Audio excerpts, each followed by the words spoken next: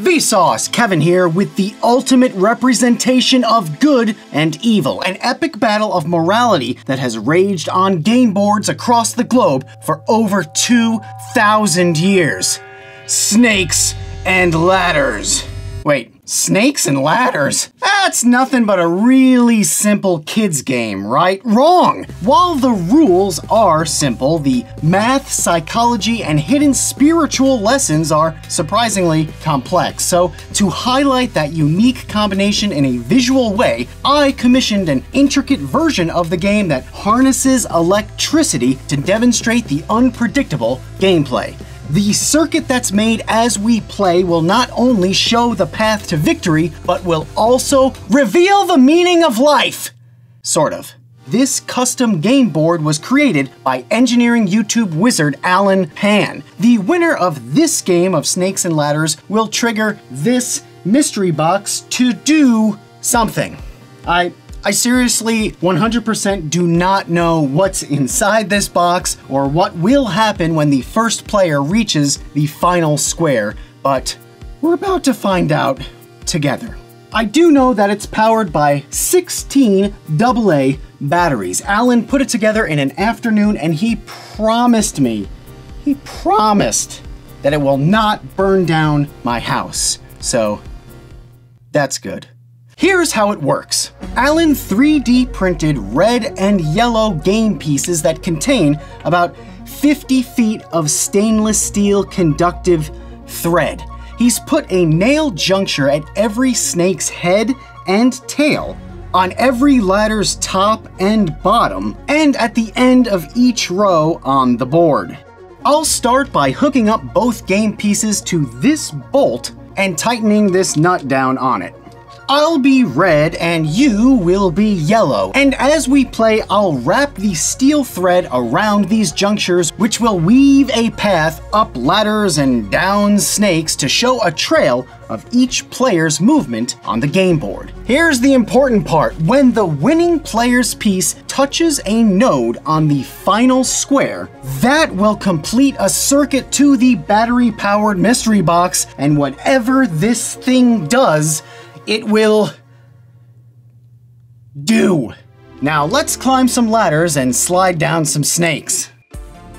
Or chutes. You probably know this game as Chutes and Ladders, since that's the name Milton Bradley gave it in 1943 when it was imported to the US and sold for 50 cents. I guess they thought snakes were scary and weird, which they are, but the game actually goes back much, much further than your Grandpa Joe. It actually originated in India in about the 2nd century BC and was meant to teach children the importance of karma and kama, existence's push and pull between one's destiny and the actions that disrupt the path to that destiny.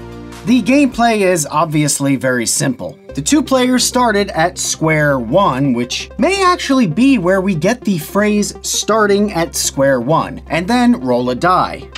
4. The player then moves that number of spaces. If you land at the bottom of a ladder, then you get to climb the ladder to that space. If you land at the head of a snake, then you have to slide backwards down to the snake's tail. And if there's nothing on the space, then it's the other player's turn. The first player to get to the final 100th space wins. That's it. That's the game. In the official rules, you need an exact roll to reach the 100th space. So like if you're 2 spaces away, you need to roll a 2 to win, but that can get pretty tedious. Most people just call it a win when you roll at least high enough to get to the final space, and I'll do the same. Boards historically labeled ladders that advance your piece with good virtuous actions like generosity or learning. Conversely, snakes were depicted along with vices such as greed or gluttony. Navigate the snakes and ladders successfully and the winner escapes samsara, life's cycle of death and rebirth, to reach moksha or salvation. Who knew a game literally recommended for 3-year-olds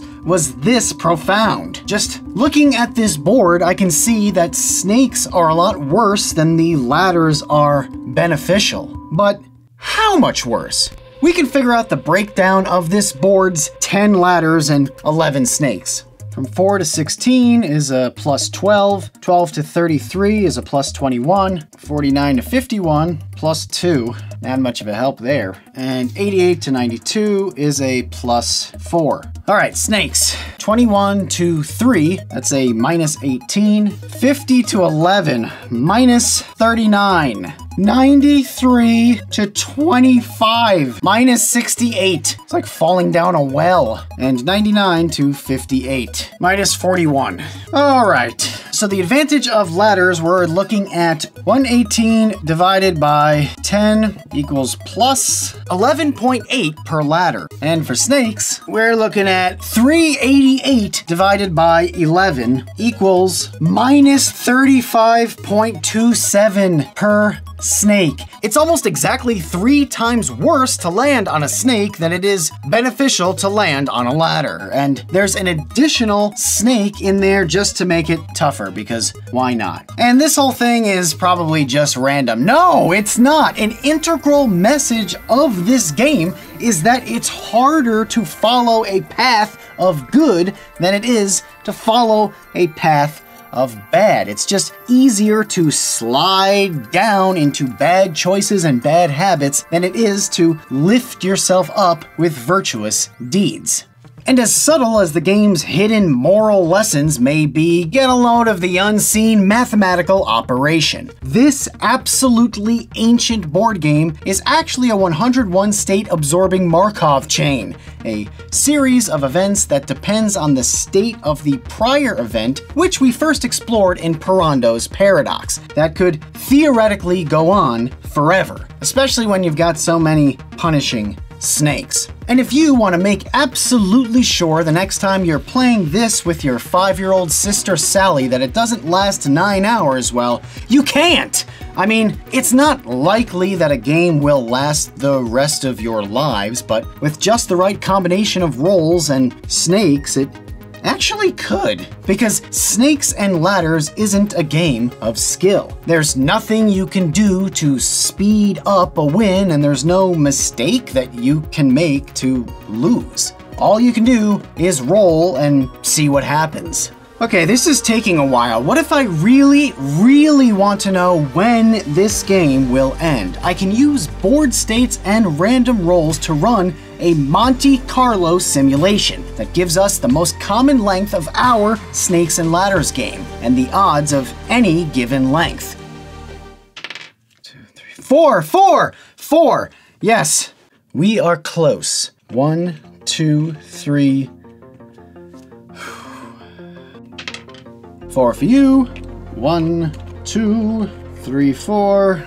All right, look, until this moment, I had left this battery out for a reason. I was worried that, I don't know, I would have messed something up and then this thing would have done something and then I wouldn't have been able to put whatever happens back in here. So the fact is we're at 98 and it's my turn. And as long as I don't roll a 1, it is the actual moment of truth. I've reached the end of the board. I've successfully ascended ladders and overcome the pitfalls of evil snakes. So I'm gonna put this battery in now.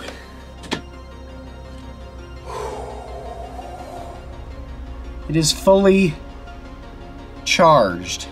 As they say, it is lit. Okay, I'm gonna move everything so that you get the best possible look at whatever is about to happen next.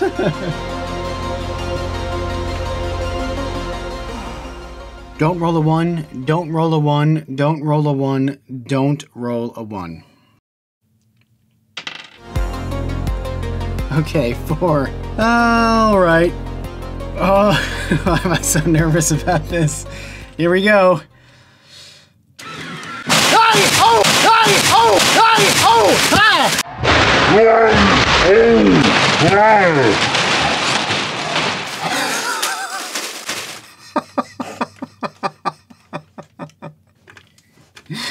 It was actual, oh my gosh, it was actual snakes. Well, not actual snakes, but spring-loaded snakes.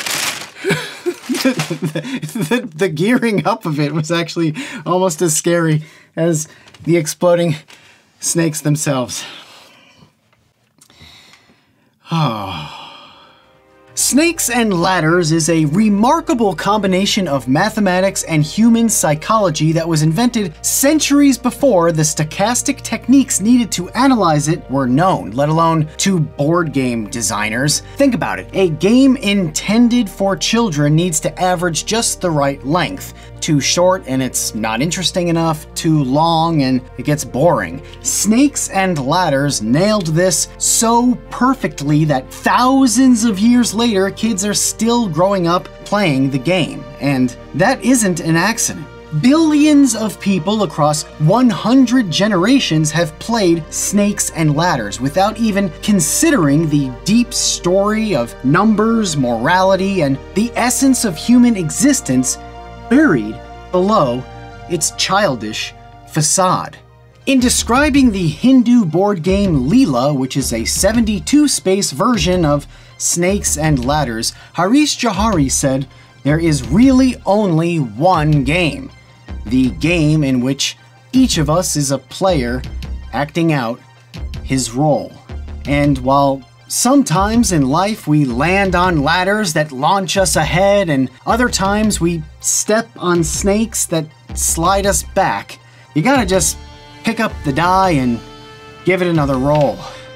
Because the game goes on until eventually you reach your goal. Whether that's reaching nirvana or triggering a mystery box of springy snakes. And as always, thanks for watching.